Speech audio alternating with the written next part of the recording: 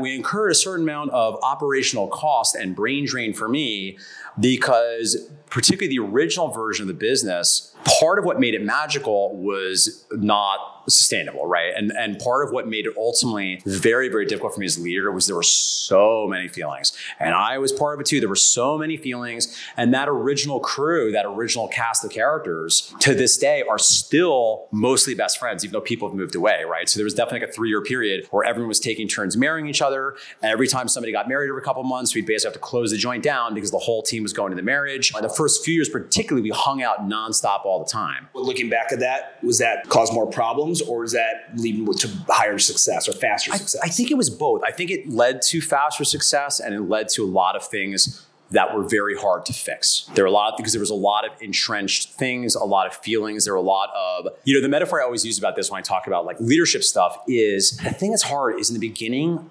you don't know what you're going to do. And even if you've got chops and even if you read a lot of books, I mean, at least for me, you're going to make mistakes, right? And particularly if it's like a particularly emotional crew, and this is definitely, and of late, I think things have softened now in a way that have been professionalized that, I would say it's a much easier job for me to have now. Cause like in the beginning, people just didn't know any better. And it took us a long time to figure out how to, onboard people, to set expectations. It took us years to train everybody on how to have difficult conversations and how to not talk shit behind the back. If you have the thing, say it, feel the thing to my face, right? Like, cause otherwise I can't change the thing.